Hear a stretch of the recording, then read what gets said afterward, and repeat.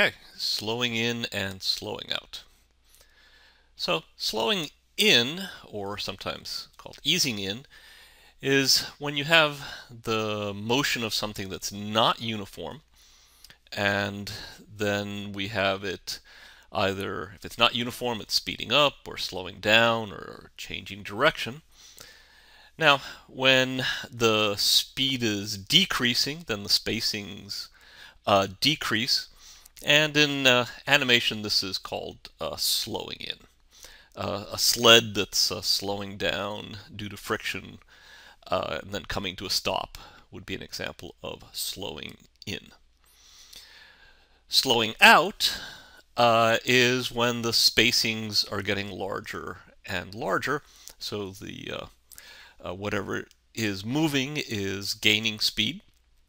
So something rolling down a ramp, or the very simplest example, the ball dropped and is accelerated by gravity, is slowing out as it falls. Now, slowing in and slowing out is another one of the principles of animation, so that's discussed quite a bit. And in fact, the ball drop exercise is a great example of looking at the motion of something that's slowing out. Say you start at the apex, and as the ball is falling, it's gaining speed, so it's slowing out from the apex. Well, let's look at some simple video reference of what a ball drop might look like. That's pretty basic. Let's look at that in slow motion at 1/4 speed and try to look at more detail.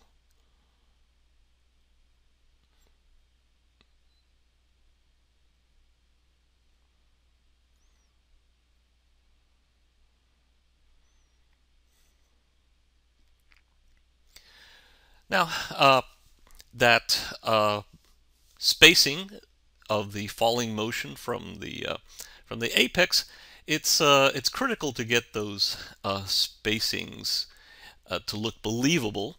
It's not quite enough to just make the spacings get larger and larger. You need to get something that looks accurate. Now, here's an example of what happens if the spacings are not accurate or believable. And it's very noticeable if you have the case where the ball is actually thrown upwards, comes to a maximum height, and then falls back down. So the one on the far right is fairly correct, believable spacings.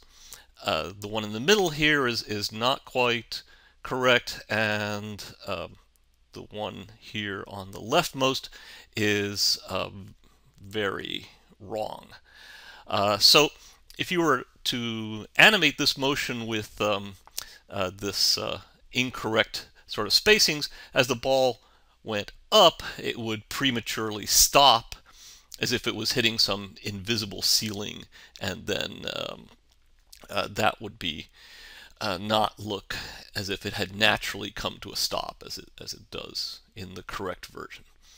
Let's look at some cases where the one on the left, it's stopping somewhat prematurely as if it's hitting something at the before it would reach its natural apex, but the one on the right is a better example of slowing into the apex and slowing out of the apex. Now, there's a few ways of approaching animation, and one of the techniques is straight ahead animation, where you start with your first drawing and you have sort of an idea of where you want to be going, and then starting from this first key pose, you go on to the next one and the next one and so forth. So as I said, this is called straight ahead action. This is one way of doing traditional hand-drawn animation. It's usually the only way of doing stop motion. Uh, there's another technique called pose to pose, and that's also used in traditional, and it's much more common for computer animation. So we'll be discussing both straight ahead and pose to pose, but we'll start with straight ahead. Now, for the ball drop, the idea would be to start, say, from the apex drawing, and then in straight ahead, we would pick the next drawing.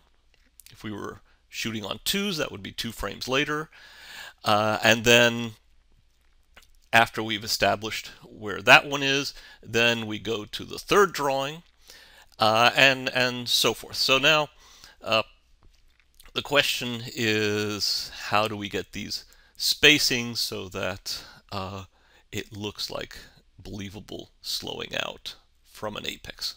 And that's what we'll be doing in the next few tutorials.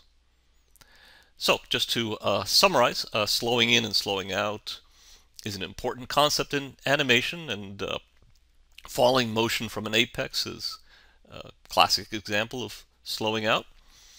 In straight ahead action, you start from the first key pose, and then you create the next key, and then the next, and so forth. And the spacings, as you're slowing out of an apex, or for rising motion slowing into an apex, those spacings are critical to creating motion that's believable. So we'll be looking at that in the next tutorials. See you then.